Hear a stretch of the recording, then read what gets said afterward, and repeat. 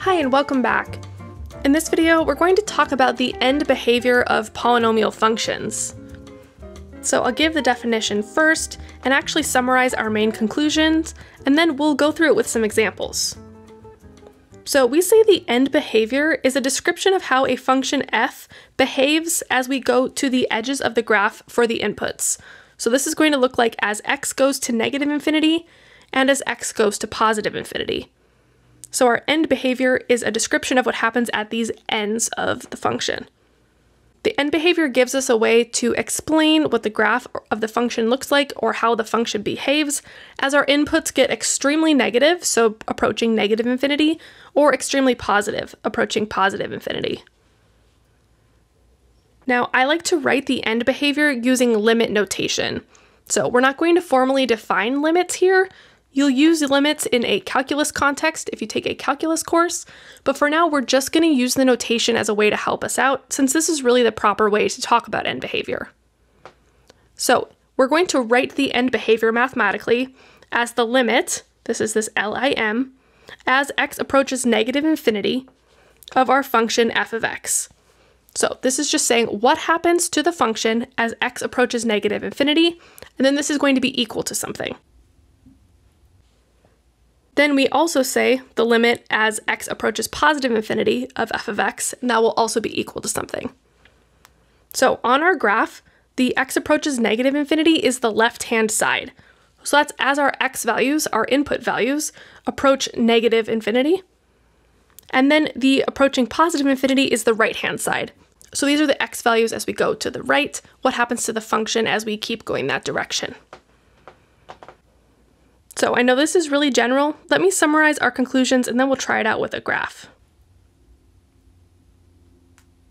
So what we're going to do is make some conclusions about polynomial functions based on their degree and their leading coefficient. So this information alone is going to be enough to tell us something about the end behavior of the function. So it gives us a sense for what the polynomial is doing, even if we don't know all the details. So for our degree, this is going to be some number, so it could be like a second degree polynomial, a fourth degree polynomial, a fifth degree polynomial, etc. And so we really care if this is even or odd.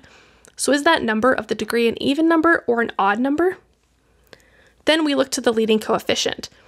So when we learned quadratic functions, if the leading coefficient was positive, the parabola opened upward. But if it was negative, it opened downward. So there's going to be a similar effect here. So we want to consider if the leading coefficient is positive or negative. And so we have four possibilities. We look at the degree, it's even. Does it then have a positive or negative leading coefficient? Or we have a degree that's odd, and does it have a positive or negative leading coefficient? So I'm going to show us an example of each of these, but these are the conclusions we're going to come to about the end behavior, just so you can sort of start to see what I'm talking about. This is my shorthand for writing it. We'll also practice with the limits. So if we have an even degree polynomial that has a positive leading coefficient, both of the ends are going to go upward as we go to the edges of the graph. So I write it with like the two edges going up and then some squiggles in the middle because we don't necessarily know what happens in between just from this information. So this is like having a quadratic or a parabola with a positive leading coefficient. A quadratic function has a degree of 2, so it's an even degree. We'll do an example, but this is why it faces this upward way with this end behavior. Then we have even and negative. This has both ends facing downward. Then we could have an odd degree, but with a positive leading coefficient. This has the left side going down, but the right side going up. And odd and negative is the opposite, so the left side goes up and the right side goes down. So this is sort of my little cheat sheet that I like to come back to, and I just want to show it to you now so that we can keep referencing it as we need to. So I'm going to show you an example of each of these cases, and in that way we really could fill this in as we go, but I just want to give it to you now so you know where we're heading. Okay, let's look at our first example. Let's suppose we have the function f of x equals x squared. So you can see the graph here. This is our standard parabola. It has a degree of 2 and a leading coefficient of 1. So the degree being 2, 2 is an even number, so this has even degree. and then the leading coefficient is 1, which is a positive number.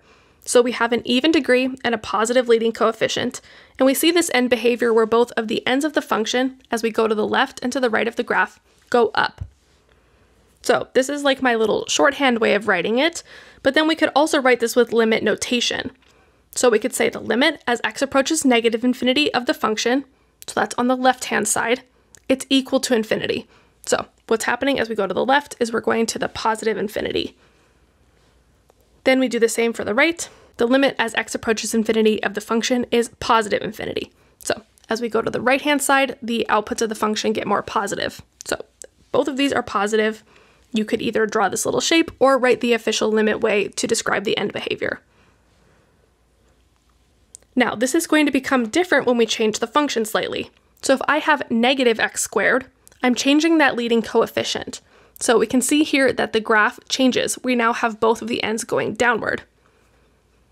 So the degree is still even, but now the leading coefficient is -1, which is a negative value. So we have an even degree, a negative leading coefficient, and we see these two ends going downward. So I would say the limit as x approaches negative infinity of the function is negative infinity. So that's as we go to the left, so the outputs are getting more negative, and we write that as negative infinity. Then for the right-hand side, we do the same thing. The limit as x approaches infinity of the function is negative infinity. So as the inputs get more positive, the outputs get more negative. So this is like a kind of complicated thing, I think, to get your head around at first. I tend to like to have something I can reference, like these little pictures, and I see that we have negative infinity on the left and negative infinity on the right, and as long as you can match them up, that should help.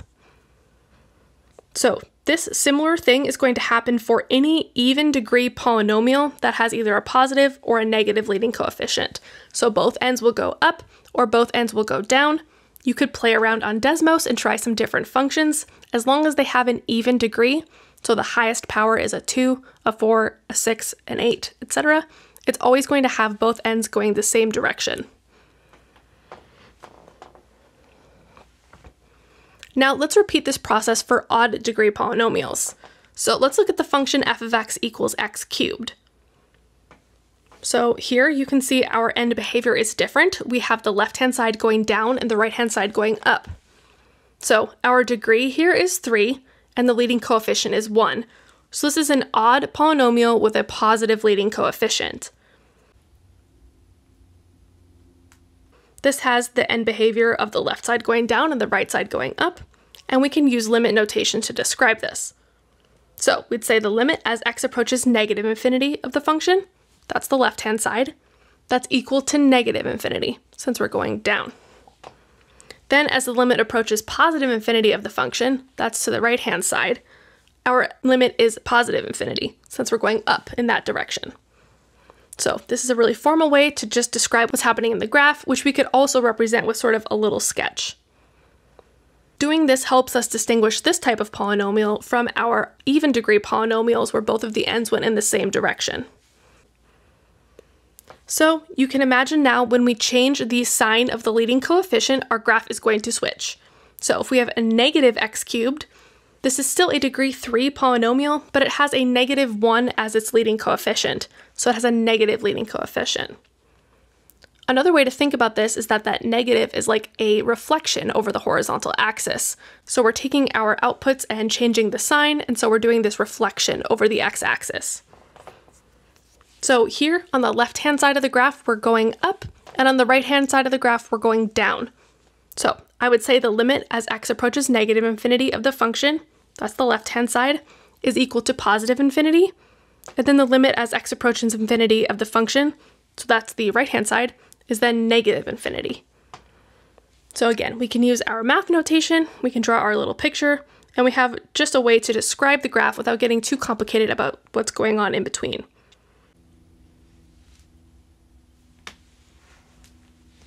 So here we looked at x squared and x cubed to help us fill in our table where we have the degree and the leading coefficient and how it affects the end behavior.